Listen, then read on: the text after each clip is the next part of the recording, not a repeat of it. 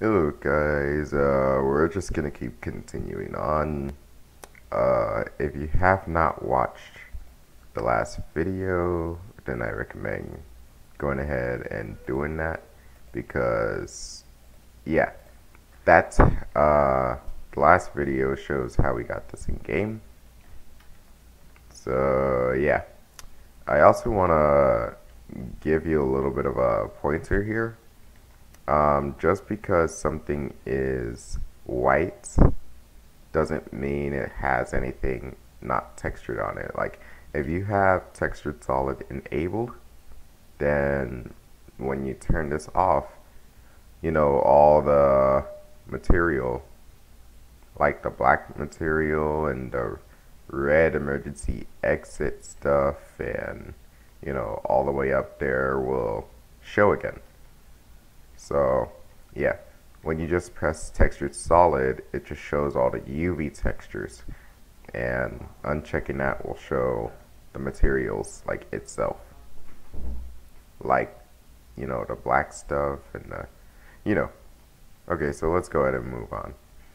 So let's say that we were trying to texture something you know that wasn't important. So say for instance that I wanted to edit the headlights, but yeah, they don't have a texture to it.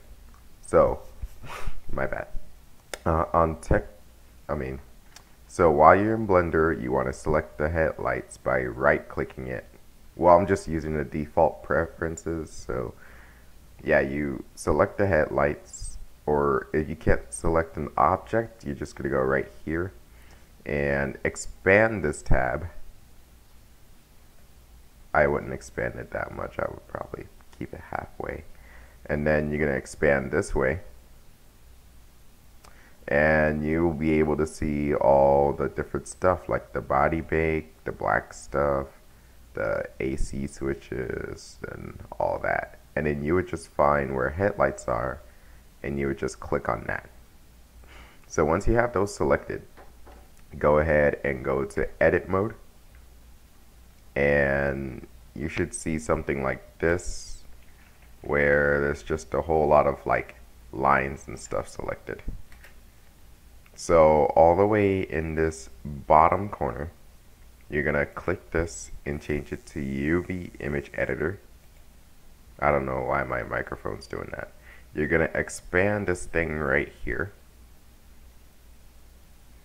and there should be a button at the bottom that says open.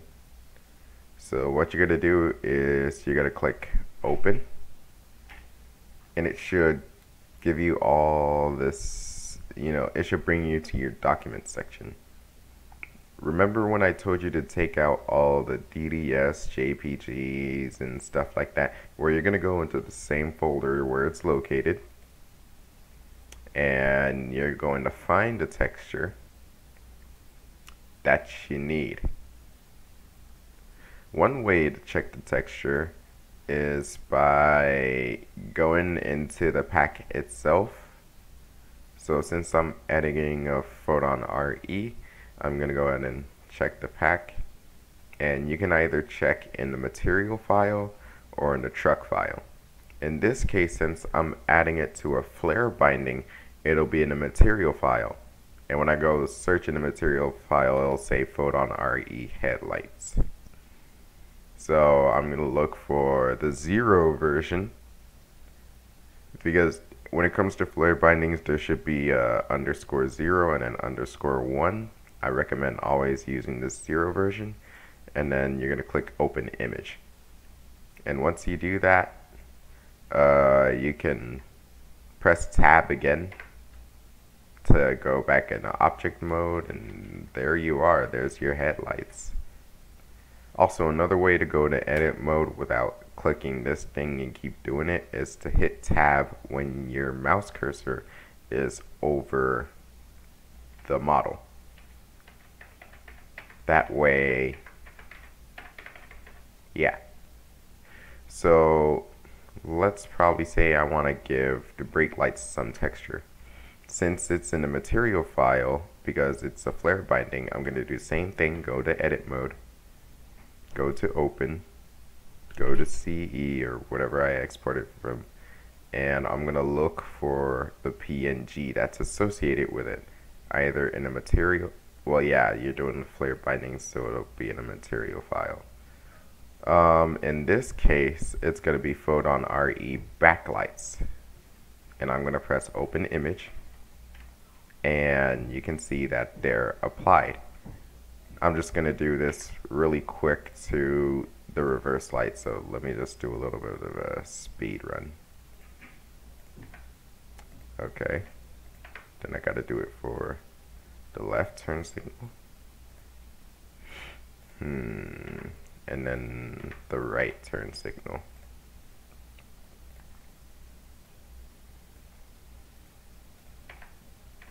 So yeah, that's how you do flare bindings. Another way is that if you want to keep, if you want to make it import with the flare bindings, I would recommend going, let me show you what I mean. So let's say that I was going back to the step where I put all the PNG files and stuff back there. I would create a copy of this PNG and I would paste it, making another file, and I would just rename it Photon RE backlights. Do not put an _0, do not put an _1, just leave it as that. And it should show up like these lights have did, because what I think I did for these lights is I did that same thing. So let me just confirm. It said Photon RE red signal. Yeah, you see what I mean? I already made a file right here which it says red signal. You can see that it's the same PNG file as the _0 and the _1, except that it doesn't have the _0 or the _1. So yeah, if let's say what you're looking for is not in the material file. Let's say you want to apply it to the exterior windows. So you're going to go ahead and go into pack and you're going to open the truck file. In this case, I'm editing 584, so I will open 584. And you're going to look for the name that corresponds in the truck file. So since this says Photon RE window ext, I'm going to look in the truck file. And what does it say right here? Photon RE window ext. So you're going to go to the right, and the first PNG or DDS or JPG file that shows right here after mesh transparent or mesh standard will be the PNG that you're looking for. So in this case, it will be Photon RE tinted glass. So I will go into edit mode and I will open. Look for Photon RE tinted glass. Where is it? There it is. My bad. And then you would, yeah. Keep in mind that it's not going to be transparent because, you know, yeah. But that's perfectly normal. Don't worry about it. And let's say I wanted to do the same to the interior. So I will go to edit mode, open, and look where it says for the interior, Photon RE glass DDS. So I'm going to look for that file. And there it is. So I just click that, open image, and oh, it is transparent. Kind of. Okay, that's, wow. Okay, so yeah, now you guys get the idea. So yeah, thank you guys for watching this video, and be sure to look for more in the future, you know, covering this series of how to edit ROR mesh files. So you guys have a wonderful day, and I'll see you guys later. Peace.